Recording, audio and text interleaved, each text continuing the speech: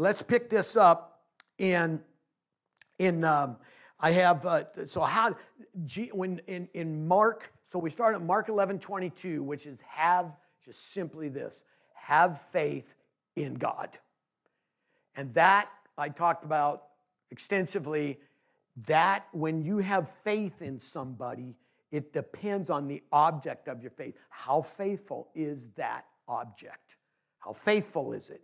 So you can deal with people. Talked about, how there are people you can trust. There's people you don't trust. Why? Because they don't hold up their word. But God has always held up his word. So we can trust him in whatever he says. And then I went last week, I went to 2 Corinthians 4:13. 2 Corinthians 4:13. This is the heart or the spirit of faith. And since we have the same spirit of faith, now that's not the Holy Spirit. It's as I described, the Spirit is something like the essence of faith, how it works. And it's according to what is written. And he quotes an Old Testament scripture. He says, I believed and therefore I spoke. And Paul says, we also believe and therefore speak. And we use this all the time in the Bible. This is shown, especially I went to Romans 10, 9 and 10 that says that if you confess Jesus Lord, believe it in your heart and say it and confess with your mouth that God raised him from the dead, you shall be saved. So there's the principle again, that when you say something and you believe something, you say what you believe. And this works in all areas of our lives, okay? And so Jesus, when he says in Mark 11:22, he says, have faith in God. Have faith in the character and the integrity of who God is. And so the object of your faith, that's where you have your faith is in that object. And the only way your faith grows in or lessens in any object that you're putting your faith into is how much knowledge do you have in it. The more knowledge you have in God, the greater your faith. It's as simple as that. Less knowledge, less faith. Jesus reprimanded his disciples. Oh, you of little faith. Why? Even after they saw him do things, they still doubted. And he called them out on it. Okay? And we deal with the same thing. So, if I believe something, then I will say it. And my confession is the action of my belief, which is the third point. Faith is an action word. Faith is an action word. You have to put feet to your faith. Another author I just read, in fact, I'm going to be quoting from Tozer. And Tozer and other preachers and teachers have said, faith is like a muscle. You have to use it. You have to use it. If you don't use it, it will atrophy. Just like any muscle. That's why if you sit in bed for 3 months and you get up, you're going to have a problem walking. Okay? Because you haven't used those muscles. You haven't been doing it. So you need to use what you believe. So when you have something, you say, well, Pastor, how does that work? Well, what is it you're believing for? What area in your life are you believing that you need to increase your faith? Then you need to go to the Bible and find where that is.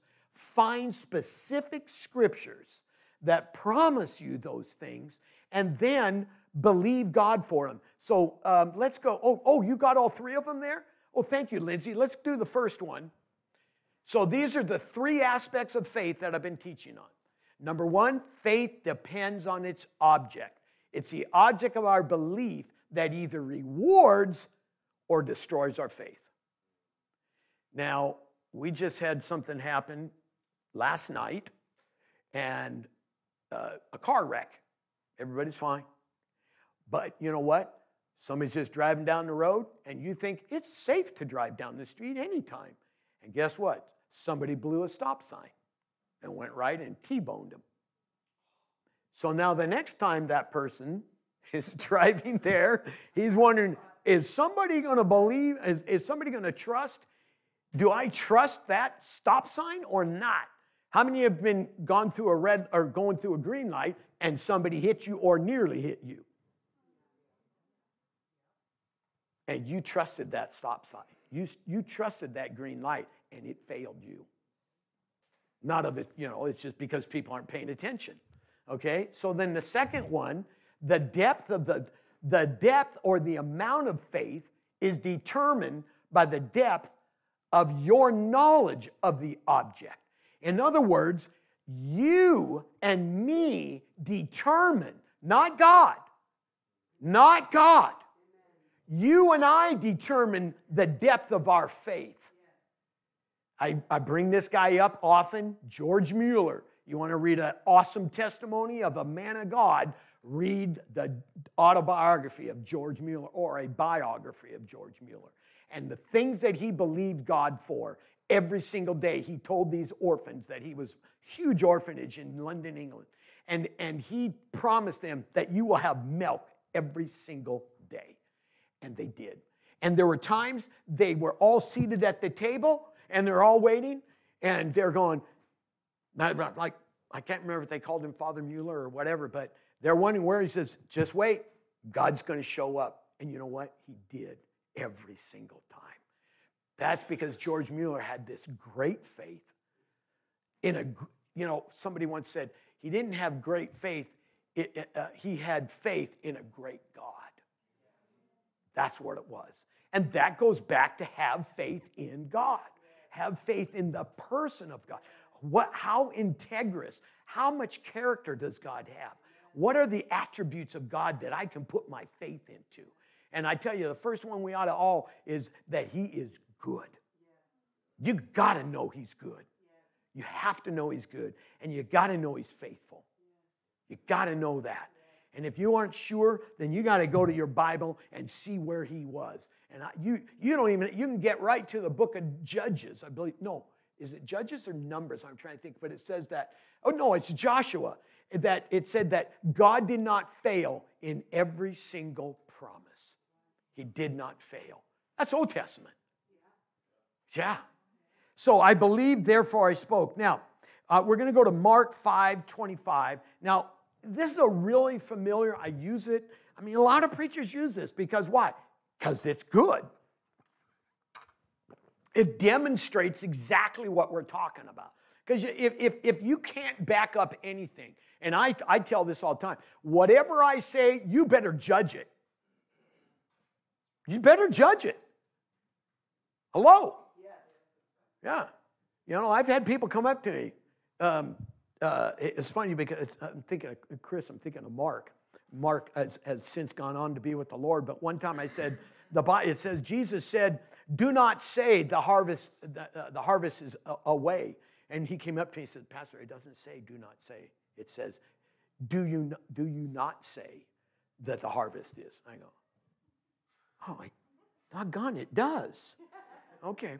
So you should judge everything that any preacher or teacher says. You judge it by the word. And if there's something that I say and you say, Pastor, I don't know about that, then ask me. Okay? So, Mark 5:25 and 34, we're going to go through this. Okay? Now, a certain woman had a flow of blood for 12 years and had suffered many things from many physicians, and she had spent all that she had and was no better, but rather grew worse. When she heard about Jesus, now I went back before, but people were already touching Jesus before this to get healed, even if he didn't even lay hands on him. The Bible says before this lady that people were just touching him. So she already had heard, he don't even have to lay hands on you. If you just grab him, you'll get healed. And so she heard about that, and she came behind him in the crowd, and she did what she heard others do. Well, if it worked for them, it'll work for me. And so she touched him, and she said, she believed it, and she spoke it. the spirit of faith, I believe, therefore I speak. So she believed that if I only touch his clothes, I shall be made well. She was saying that. And immediately the fountain of her blood was dried up, and she felt in her body that she was healed of the affliction. And Jesus, immediately knowing in himself that power had gone out of him, turned around. Like, who was that? Somebody grabbed me with faith. And she said, and he said, who touched my clothes? And his disciples, well, look at, there's all kinds of people around. How do we know who did it? And they said, you see the throng, you see the multitude thronging you, and you say, who touched me? How are we supposed to know? And he looked around to see her who had done this thing. And the woman, fearing and trembling, knowing what had happened to her, came and fell down before him and told him the whole truth. And that's how we have the story, because the disciples were there, and one of them is named Matthew, who told his story to Mark. Mark got his gospel mostly from Matthew. And he told this thing. So we have an eyewitness. And the story's in Matthew also. And she, the eyewitness, this is what happened. And she told Jesus, all these people are listening to this. So she did exactly what we talk about. She believed it, and then she spoke it. And where was her faith? Well, her faith was in Jesus. Her faith was in Jesus. Have faith in God. Who was the object of her faith? Jesus. She had a knowledge that he had the power to heal her because she'd heard about others grabbing a hold of him. So she said, it didn't take a whole lot of faith for, listen, when we measure faith, well, it has to be, it's just huge, it's huge. But Jesus said the hugeness of it only needs to be the size of a mustard seed. If you had the faith of a mustard seed, okay? So then she had knowledge that he had the power to heal her, and then what did she do? She just did, if I just go there, if I just grab a hold of his garment, and she could have said that for 15 and 20 years, and nothing would have happened until she went. That's when she acted on what she believed. That was her faith. She went to him and did exactly what she had heard others do. So how do you get rid of doubt? See, Jesus said in Mark 11:23, that if you say to this mountain and be removed, and do not doubt where? In your heart. See, you can have it here, but you don't want to hear. Because here is where you really believe. This is where you really believe. You really believe somebody, like when I told my wife, I love you, and she says, I love you too. I believed it. Where did I believe that? Right here.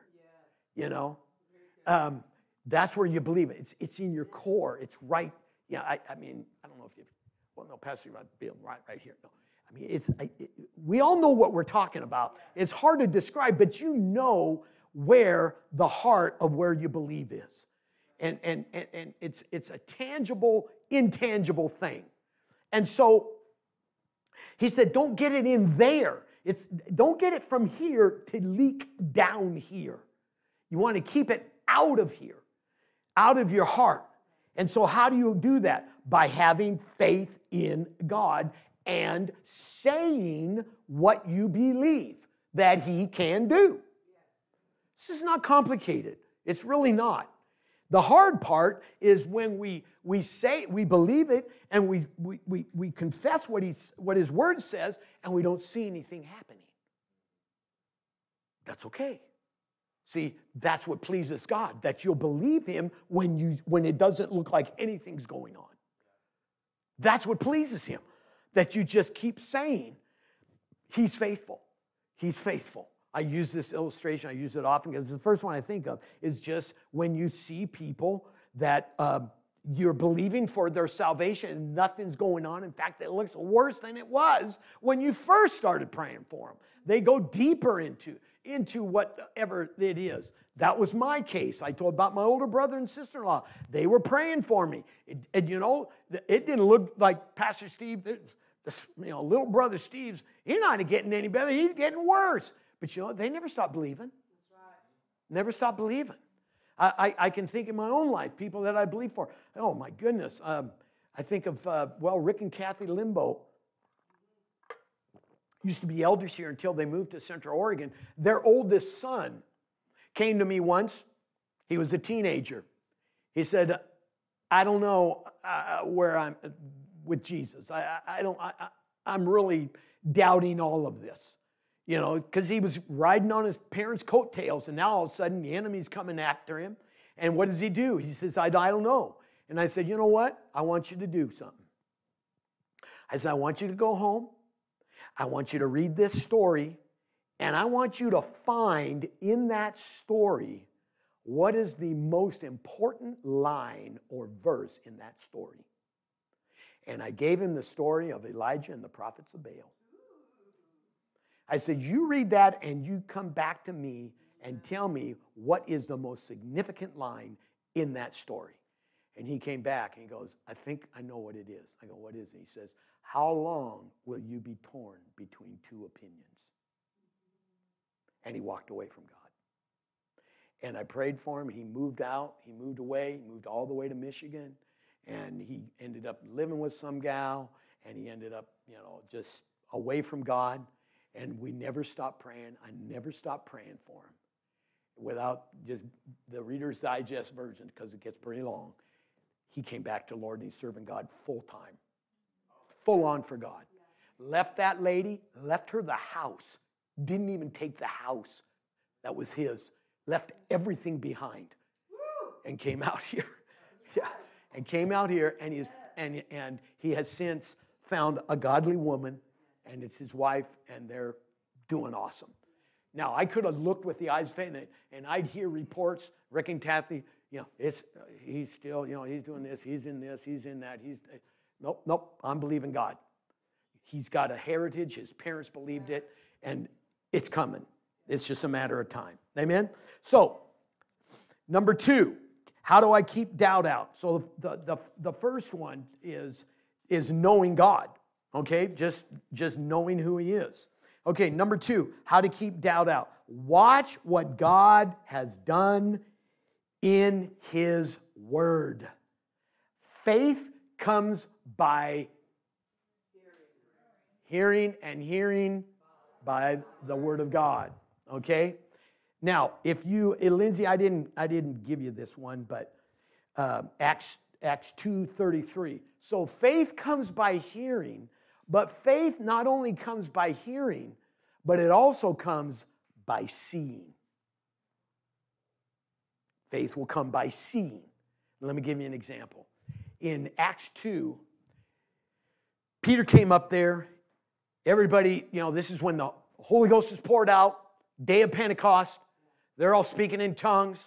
The people are looking at it and they're going, this is the craziest thing we've ever seen. These people are speaking in languages of all these, and all these different Jews had gathered there in Jerusalem, and they're seeing all this going on. They go, these people are drunk. And they're going, no, it can't be. It's not that hour of the day for people to be hammered. So it's not that. It isn't that. And then Peter jumps up, and he's full of the Holy Ghost. He's been filled with the Holy Ghost, and he stands up and he says, this is that the prophet Joel said would happen in the last days. This is that. And then he goes off on this preaching, and he tells them everything they did and how they crucified this Lord. And they crucified the God of Israel. And they're like, And so he keeps preaching, and he says, therefore, being to the right hand of God and having received the promise of the Father. And he says, did I get that right? Yeah, no. Did I get that wrong? Here it is. The Holy Spirit. It was verse 34, sorry. Or 33. Oh, she had it wrong. Sorry, Linz. No, don't give me a hard time. Okay. Of the Holy Spirit. He poured this out. This which you see and hear. So when they saw this, and then they heard it, and then he preaches the gospel to them, and then he says, you murdered him. Thou shalt not murder. The law is a tutor to Christ. And when they saw, oh my gosh, we did. We were there. Thousands of them were watching this. And he says, you murdered him. And you saw this, which was then poured out by the Holy Ghost. And they were convicted. He said, what must we do to be saved? And he says, repent and be baptized.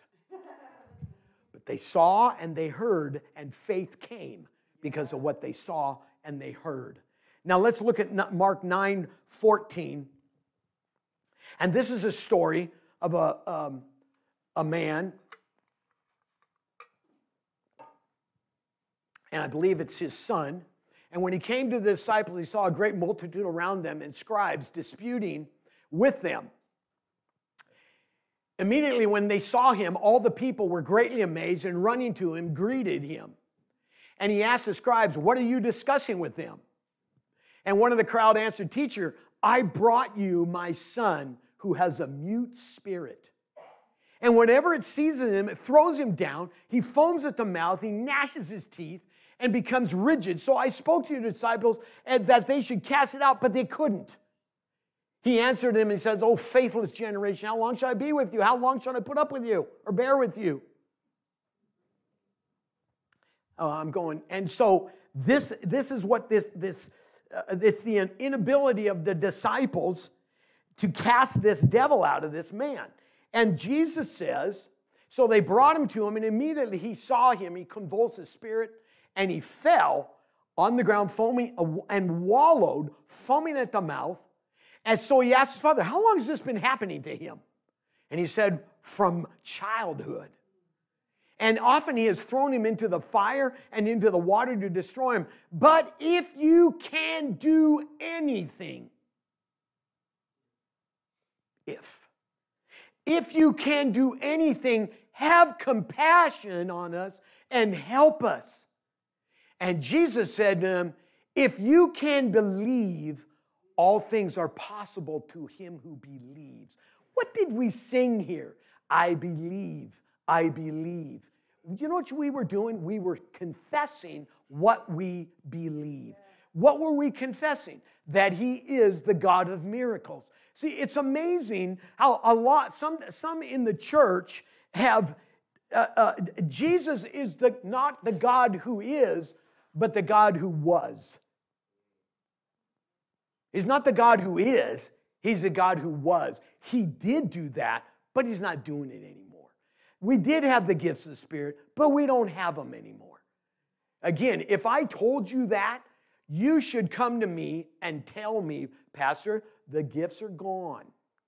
Now, if you do think they are gone, and that's fine if you believe that, and I'm not telling you you're a horrible person, but show me where it says they're gone. Right. Give me, show me, I won't argue with you. I'll just show you what I think the Bible says. Okay? Show me. Immediately the father of the child cried out and said, Lord, with tears, said, Lord, I believe, help my unbelief. And when Jesus saw the people coming running together, he rebuked the unclean spirit and said to it, deaf and dumb spirit, I command you, come out of him and enter him no more. Now, he didn't say in Jesus' name because he didn't need to. Okay? Then the spirit cried out, convulsed him greatly, and came out of him. And he became as one dead, so that many said, he's dead. He was that lifeless. And Jesus took him by the hand and lifted him up, and he arose. Isn't that awesome? You can stop right there, Linz. Check this out. Oh, Linz, can you go back to where it says, if you can, only believe? I'm not sure which verse that is. Thank you. Now, understand, in the Greek, there are no commas, apostrophes, right? How many ever seen Greek in an interlinear Bible? Okay, it's just word, word, word. There's no commas. Okay, so they kind of, when they're translating, they're going, well, how does this thought go? This word, and so where we can put a comma in. So the translators on this. Now there are some manuscripts that are different in the punctuation. So think of it this way: if you can, comma. Some manuscripts have that. If you can, comma, believe. All things are possible to him who believes. If you can, believe. How can we believe? Go to here. Go to here. Faith comes by hearing. That's how you can. You're saying, well, I just don't know, Pastor, this. How's it going to grow? By the knowledge. It's going to grow. Your faith is going to grow by the knowledge that you have in him. You say, well, I'm just not there. You can get there. I've gotten there. Hello? You know what's the beauty of being born again and coming into the kingdom of God is everybody starts at the same place. Everybody starts at the same place. Everybody, like little Audrey. Little Audrey's on milk. And she will be till she gets older. She gets some chompers, and then we can give her some meat. And you and I were the same way. Spiritually, we were babes. And then we get to a place where we are eating meat. So he's saying, Lord, I believe, help my unbelief, help my doubt, help me get the doubt out. And he said, you can if you will believe in him. If you will believe in the one who sent me. If you'll believe me that I can do it, it will happen. And he says, so he says, help my unbelief. I believe, help my unbelief. See, he actually says, I do believe. Help my unbelief. And so he goes, okay, I'll show you. I'll show you I'll help you with your unbelief. Come out of him. That's how I'll show you. I'll demonstrate right now. Come out of him. Now, I didn't know if I was going to give this story, but this actually happened to me.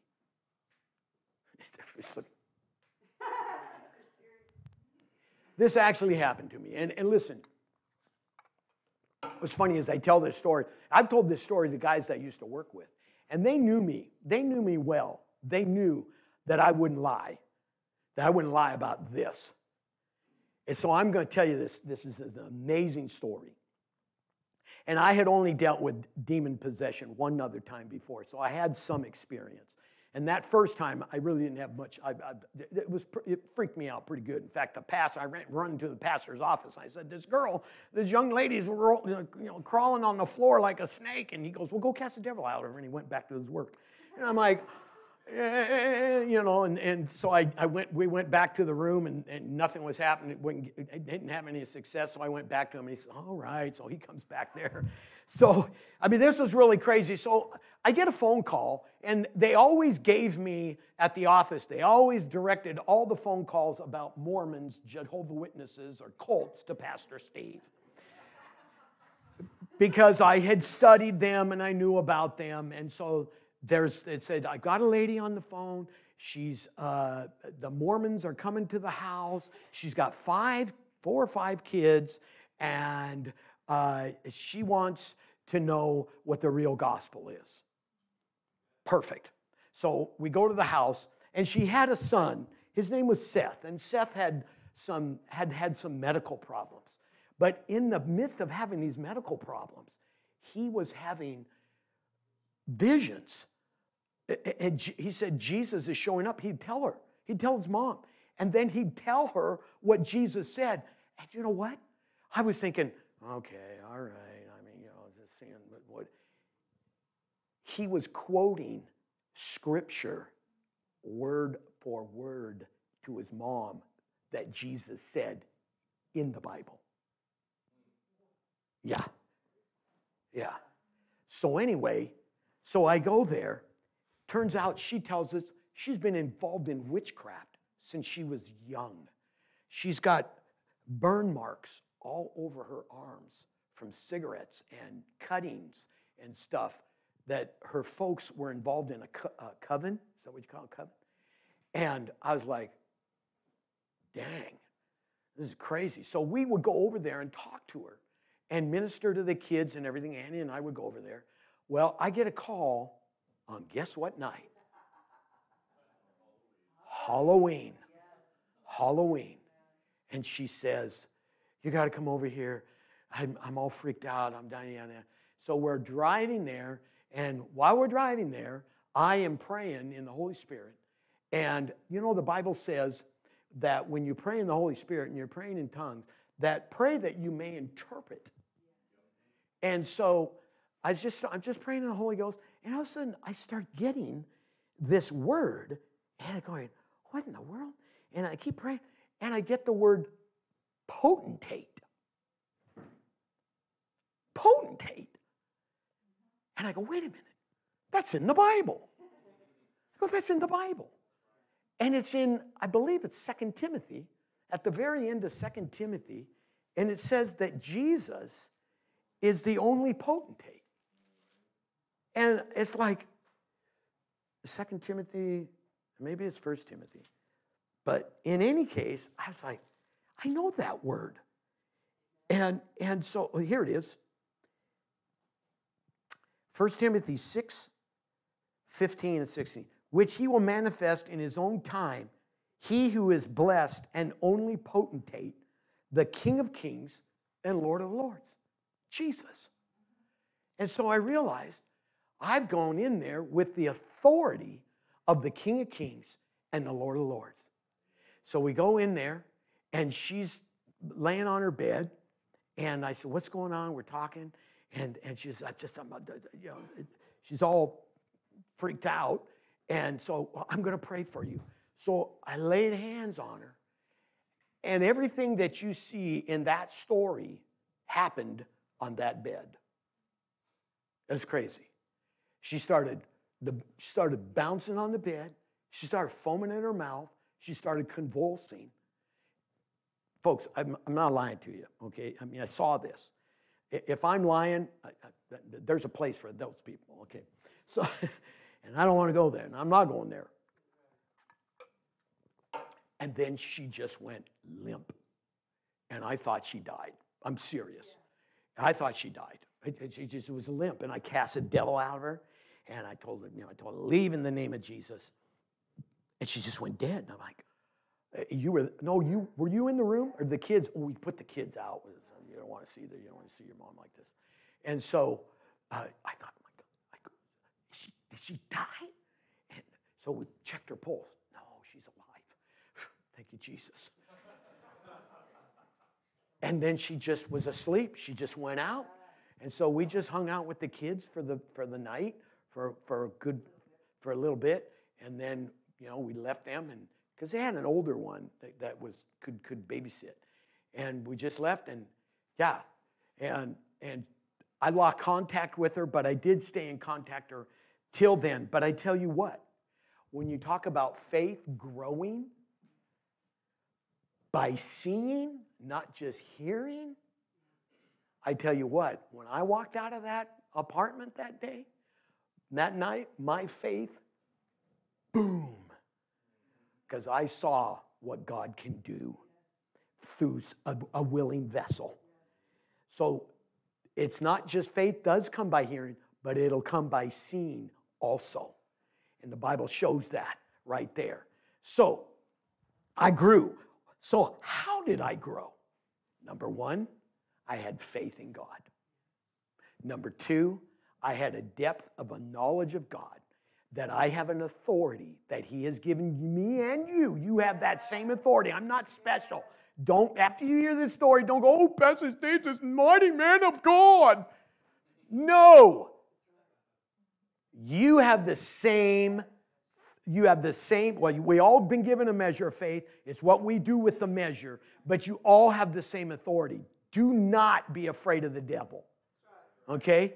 Jesus is far, far, far above all principalities, powers, and forces of evil and wickedness and all that garbage.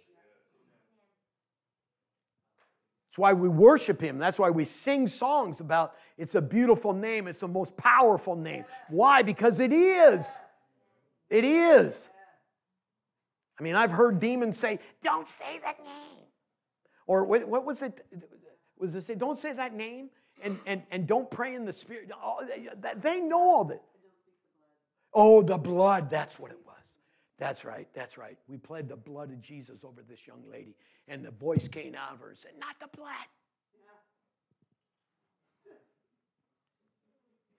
What's that tell you? Use it. There's power, wonder-working power. There's power. You know, people were probably, old saints that sing that song probably didn't know what it meant. Really. There is power, wonder-working power in the precious blood of Jesus. Yes. So the first thing I did is I had faith in God. He was the object of my faith. I had a knowledge of his word that if I use his name in faith, this devil has to go. It has to go. And then the other thing is I acted on that.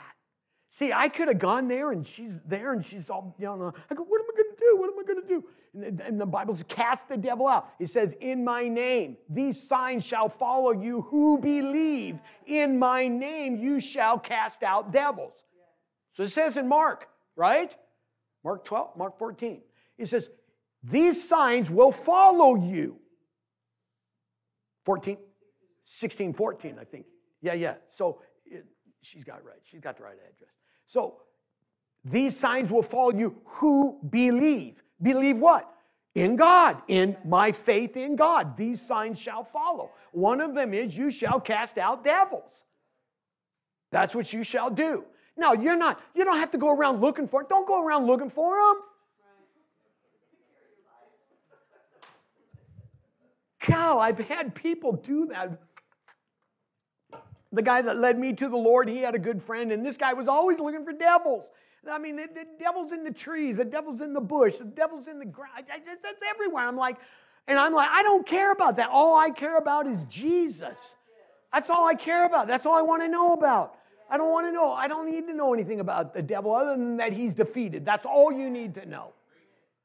He's defeated, and he's a deceiver, and he's a liar. I mean, there's other things you can know about him that'll help. But you don't need to worry about, and if you sense that there is something attacking you, then you use the name of Jesus and use the blood of Jesus.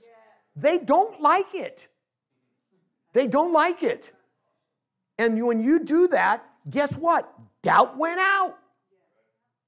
Doubt went out. The main lesson of this miracle is the power of faith.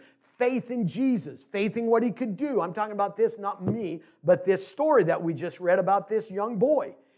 He had faith in Jesus, faith in what he could do, faith in what he did, and faith in what he said he would do. So why had the disciples failed?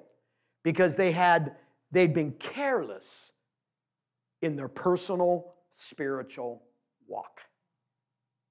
That's where. They let their guard down. And it happens. He said, this kind comes out by prayer and fasting. They hadn't been praying. They hadn't been fasting. Remember Jesus said in the Sermon on the Mount, when you pray, do this. Don't pray so everybody sees you're praying. Okay? And he says, and when you fast. So he assumed after he left or while he was still there that they would fast. How many love fasting? How many fast? Don't raise your hand. It's not an easy, but it's not just food. It can be. I mean, mostly that's what we're thinking of. But you can fast anything.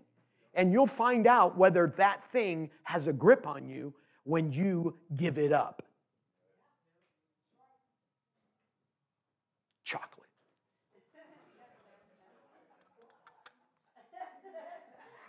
I got delivered of everything in my life before when I got saved except for chocolate. The authority that Jesus had given them was effective only if exercised by faith. But that faith has to be cultivated through the spiritual discipline and devotion. I'll say that again. The authority that Jesus had given them was effective only if they exercised it by faith. And that faith has to be cultivated through spiritual discipline and devotion. And that's true. And that can hurt. Amen. I was reading here, Lindsay and Michael gave me a 365-day devotional. That's all the bigger the devotion. That's the kind of devotional I like. By A.W. Tozer. And when we're talking about having faith in God, the knowledge of God, that's where it decreases or increases how much we gain. And this was for January 13th. I was like, wow, the timing of the Lord. And he says here, he quotes this scripture, for when the time we ought to be teachers, you have need that one teach you again, which by the first principles of the oracles of God, and are become such as have need of milk and not of strong meat. And then this is what Tozer said on that. Probably the most widespread and persistent problem to be found among Christians. Now you got to understand, this was written before 1964. He died in 64. Probably the most widespread and persistent problem to be found among Christians is the problem of retarded spiritual progress. Why, after years of Christian profession, do so many persons find themselves no further along than when they first believed? The causes of retarded growth are many. It would not be accurate to ascribe the trouble to one single fault.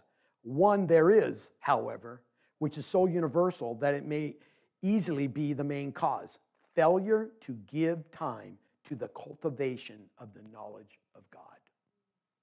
Progress in the Christian life is exactly equal to the growing knowledge we gain of the triune God in personal experience. This is exactly one of the aspects I said.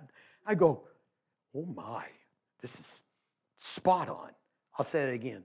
Progress in the Christian life is exactly equal to the growing knowledge we gain of the triune God in personal experience. And such experience requires a whole life devoted to it and plenty of time spent at the holy task of cultivating God. God can be known satisfactorily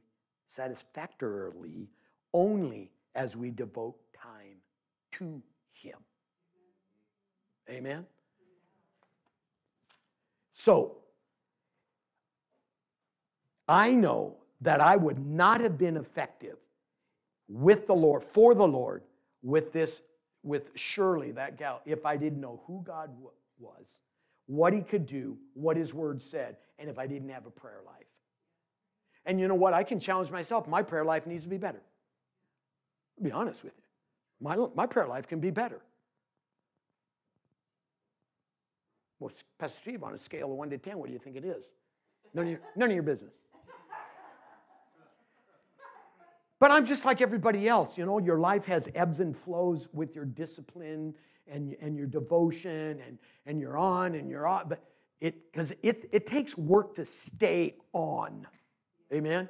I mean, you have to stir yourself up. You have to. Nobody's going to do it for you.